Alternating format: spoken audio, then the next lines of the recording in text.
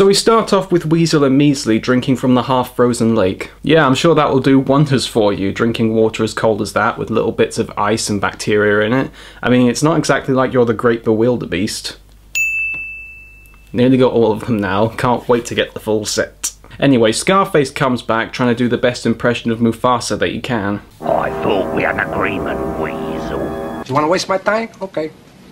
I call my lawyer. You didn't tell me about the raid. What raid? The raid your friend, Fox, led on the farm last night. Did he? Don't pretend you didn't know. But I didn't! Then you should have known, shouldn't you? Why do you have to talk to me like that all the time, man? Like I gotta know something. It's your job to know, and then to tell me. Oh, come on, Scarface, give it a break. That's probably only just healed. And I don't think her NHS is cleared up either, so she's probably got to go through the rest of winter without any bandages, you arsehole. Oh, did Scarface hurt the little weasel then? Well, the little weasel had better be very careful. Or else pop goes the little weasel. Ooh, that was good. I didn't know I could do such a good Scarface impression. I want to know anything and everything that goes on Farthing land. Do you understand me? You'd better. So after Scarface leaves, Weasel apparently gets her second wind and her arm heals up completely, and she decides to shape herself like an inverse letter G and insult Scarface when his back is turned. Which has got to take some serious gonads, I have to say. However, after Weasel says that she doesn't want to squeal on Fox, Measly brings up a very good point. Why not? It's him or you. But I can't! Then Scarface will have you for breakfast. Suppose I kept right out of Fox's way, stayed off Farthing land. You know, I mean, I can't tell old Blue Bot what I don't know, can I? That's what you just said to him a minute ago, and look where it got you there. Didn't help you just now. He said it's your job to know. I mean, you're supposed to be his spy, Weasel. Exactly. Clearly Measly is the brains of this relationship. And also the coward, given how many times he scarpers whenever danger shows up. So after Measly tells Weasel that he's going to avoid her to avoid getting into trouble. Oh, and by the way, shame on you, sir. Stand by your woman and defend her when danger comes. Hell, she's more of a man than you anyway, so she'll probably be the one fighting off the danger. You know what? Stay away. It probably is the best solution. We then cut over to Mole, who then subsequently comes across, well, his fate. And people say that love is blind. A bit ironic when it comes to these two. Oh, I'm sorry, have I given it away yet? Yes, this is going to be Mole's eventual mate, who he basically spends all of his time with during the winter. Now, in the show, she's referred to as Mirthful, but in the books, she was known as Mateless. Yes, that was her real name. Rather cruel, I must say. That's like calling me nerd who sits in front of a camera talking about nothing all day. So why do I seem so miffed that these very two shy and lonely characters have found love in a hopeless place? Well, I won't spoil that just yet, but let's just say that it takes it in an area and does things to Mole's character that I'd prefer not to happen. And it really makes things awkward and upsetting in the grand scheme of things. Seriously, the last time I was in a room with Mole, I was like, you wouldn't believe the shit you said to me last night. I had to walk out of the room, I was that scared. Anyway, the main story finally proceeds in the scene in which Al flies over the warden's cottage and sees him being driven away by an ambulance. Well, maybe he's just got frozen fever. That can be a killer, you know. Oh, and I'm still not ticking that off the list, by the way. There's clearly a better Frozen joke in there somewhere, I just can't find it yet. The warden has gone. What? Are you sure? He was taken away. He looked very ill. I can't believe it. Cue hysteria. What's going on? Our protector, the warden, has gone. Oh no! Now what are we going to do? Where's Fox? Don't panic! Did you say the warden's gone? No, I said the moon was made of green cheese. Is it really? Vole has been found dead. Poor Vole. What, really? Vol's dead?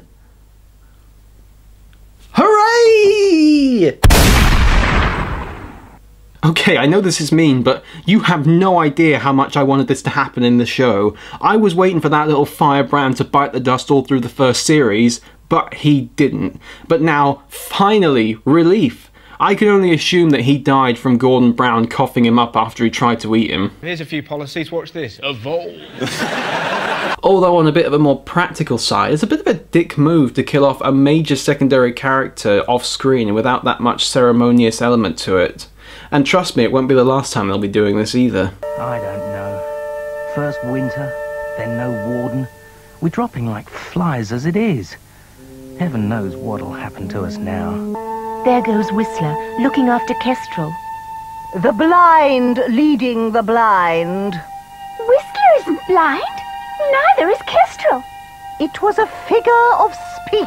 Owl there doing her best impression of Film Brain. However, Fox decides to go off and raid the farm again. Oh yeah, because that went really well the last time, didn't it? You got inches away from having your arse strung up on some lodge wall.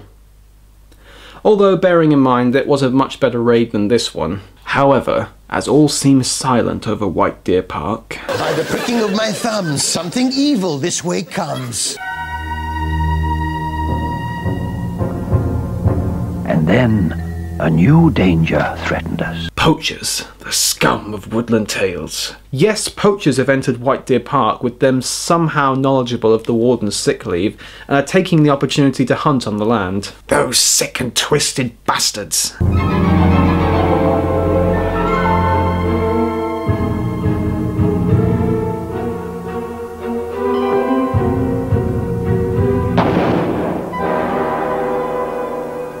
I know that sound.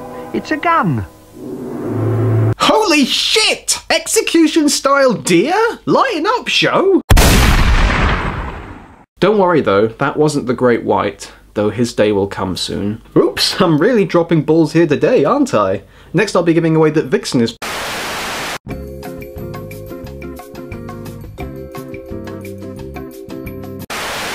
So the animals all pull together and try and figure out a solution to their problem. Personally, I'd call the Easter Bunny. He seems to be pretty good at hunting. Maybe he can out-hunt the hunters. The deer shared their hay with the grass-eaters amongst us. It's our turn to look after them. I say we set up a watch. Good idea, Fox. I'll help. You? What good are you? Your wings damaged. I don't see with my wings, Owl, and my eyes are fine. You're also not supposed to eat with your feet, but that never stops me.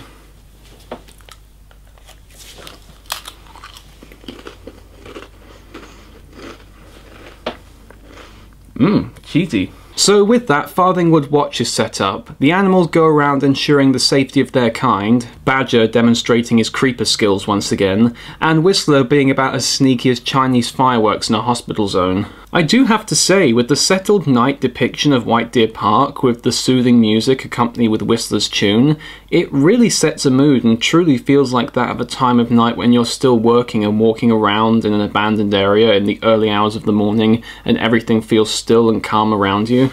Or was that just my last Saturday night?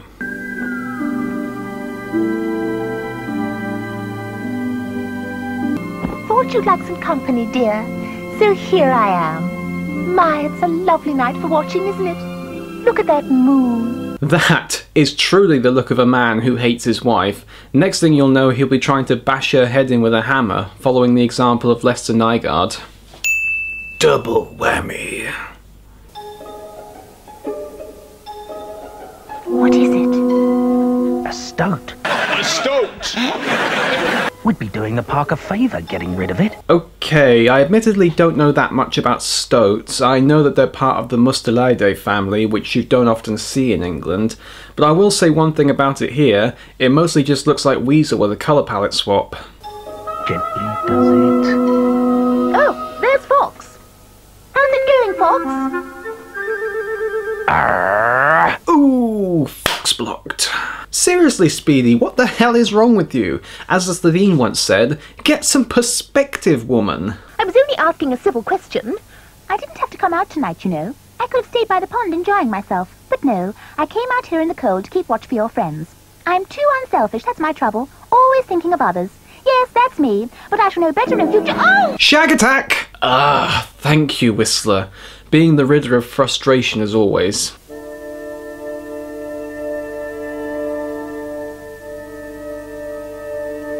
Look. Out what? A tree trunk? Unless you found the mystical land of do-as-you-please, hidden within the faraway tree. Oh, no, it's just poachers. I'm never gonna get to do the saucepan dance. Wait. Loud, obnoxious metallic noises that make you go deaf? Just go to a nightclub and you'll get that, with jello shots to boot. So Fox goes off to warn the stags of the poachers, whilst trying to imitate every publicity shot from a werewolf movie ever.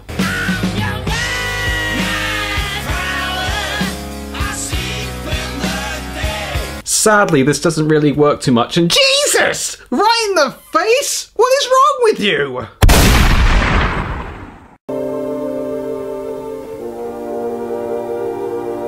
Oh, and skinning now? Have I put in some sort of Christmas Brazilian snuff film by mistake? What the hell is this? I mean, granted it's not as vicious as the mouse scene from the last series, but it's itchingly close to it. So after the animals are presumably done hacking up their tea, they then get together and try and figure out what to do next. Fortunately, Fox has a Newton moment. Either that or it's just Speedy back for revenge. There must be a way to stop the poachers. But how? All we can do is warn you.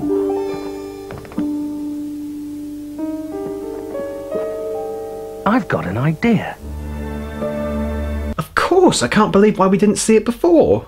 A giant snowball fight. Unfortunately, the Stoat from earlier hears about all of this. And yet, despite the fact that she now has more than enough useful information to give to Scarface and just could go up to him and give it to him easily, she decides to play chicken with Lady Blue in order to give it to them. That's like trying to give information to the police by writing it on your body and then running stark naked past the police office. Although, everyone's made that mistake at some point, right? No. Man, a lot's coming out about my past today. Don't kill me! Don't kill me! Give me one good reason why not. A stoat's beneath the notice of a lady like you. True, but in cold weather we all have to take what we can get. No, don't! I can help you. You can indeed. I love that laugh. It's like a mix between the Joker and General Melchett. You can help me please my mate. He's hungry. Wouldn't it please him more still to have news of a Farthingwood fox? That rather depends. Tell me more. Did you get very far? So Lady Blue delivers the news to Scarface with his typical grumpy response. My love, do wake up. No, don't be angry with me. I've brought you news. I'd rather have a meal. And I'd rather be sitting on a beach sipping mango juice whilst goldfishes snap at my toes, but we can't have everything. About the red fox. He's got a scheme to stop the poachers. What? Why didn't I hear about this? Where's Weasel? I buried those cockroaches! Ho ho ho, now you're for it, Weasel. Weasel? Where are you? Everywhere. I'm a ghost in the fog.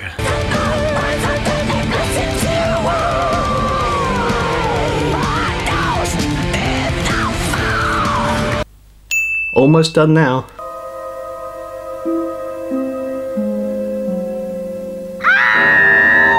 I haven't asked you anything yet. Tell me about the rabbits. Tell me about the rabbits. I still don't know. Do you know what a huss is? That's a pig that don't fly straight. Neither do you. This plan of Fox's to catch the poachers.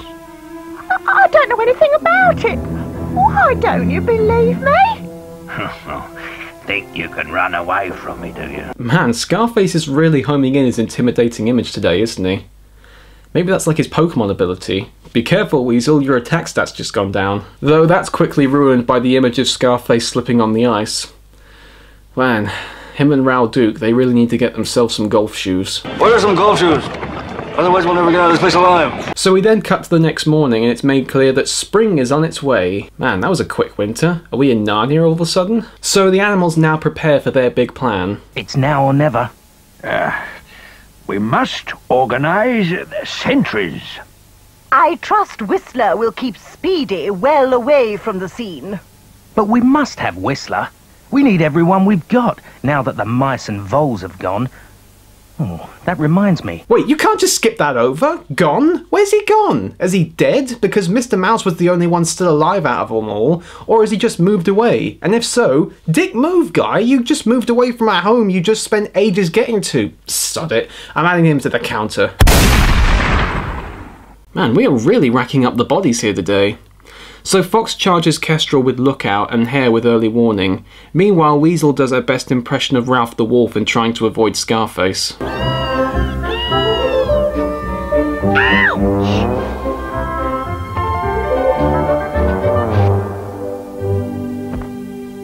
Hello, old friend. I'm no friend of yours. I'm a gorse bush. No, you're not.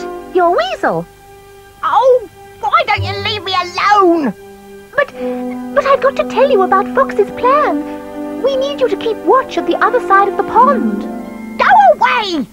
So with Weasel out of the picture, the rest of the animals get themselves to their positions to engage their plan. We then get ourselves a rather tense situation of the animals taking every precaution to the plan, of which we still don't really know what it is, but we're about to see it unfold before us. Ow! Excuse me, but I felt something. It's them. I'm sure it is. Kestrel's seen them too. So Kestrel goes over to Fox. He goes to the deer to warn them. He tries to draw the hunters away and Weasel gets herself into some wily coyote hijinks. The fox gets hunters' attention and then makes them give chase with the rifles. It's a rush through the forest and the heat is on the animals all the way. He then draws the hunters towards the deer, who are across the lake of thin ice. The deer then take cover as the hunters draw closer. Then Kristoff runs across the ice whilst Anna is freezing to death. Elsa is under attack by Hans as the kingdom watches in horror. The hunters then come onto the ice, but Scarface, in the first time meeting Fox in person, blocks his way. But as he falls through the ice, Fox drifts onto a small bit of it, as Olaf is swept away by the wind. It's all one big insane chase sequence until finally...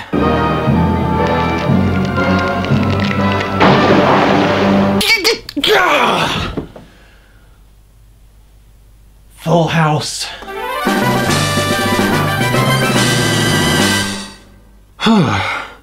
So, the animals get back together to celebrate their victory, except for Scarface, who is understandably pissed about the situation. But Fox and Vixen has some interesting things to discuss in their Earth. Well, it could have been worse, couldn't it? Of course I'm glad. It's just... oh, nothing. You are a funny little thing. It's not like you to be nervous. Well, perhaps it's because I'm going to have cubs.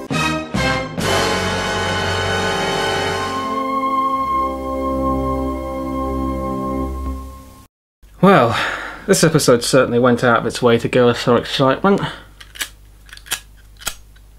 Scarface is truly coming into his own as a true enemy now for the Farthing woodlot, plus the feud between him and Fox is beginning to become physical, which will pay up later on, and his treatment of Weasel is truly a cruel sight. It makes you want to see the guy get what's coming to him even more, but at the same time, his despicable nature makes him surprisingly watchable. He's a lot like Tuco from Breaking Bad in that regard. However, the true shine in this comes from the trained strategy and skills demonstrated on the surprisingly clever and effective plan.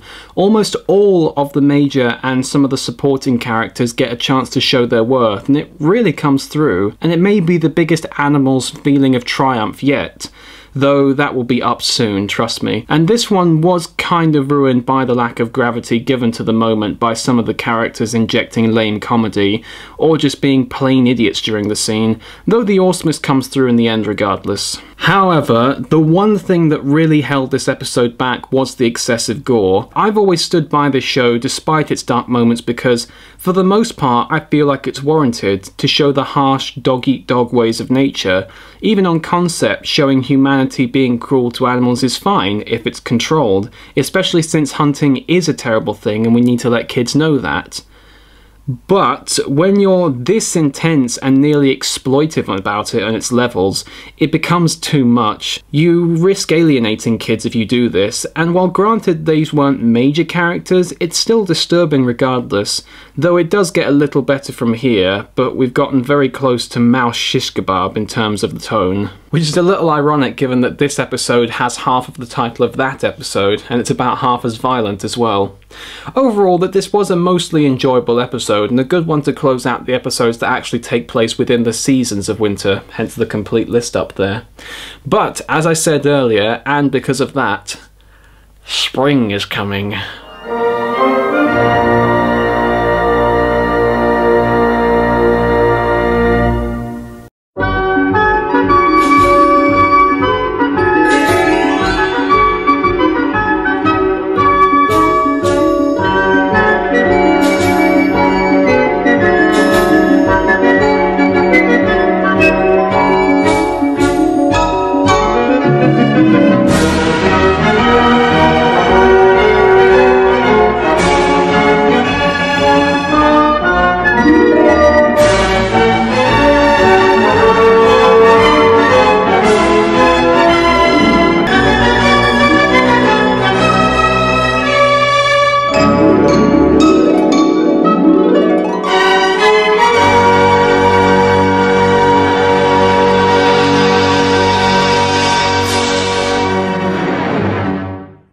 And now for something completely different. This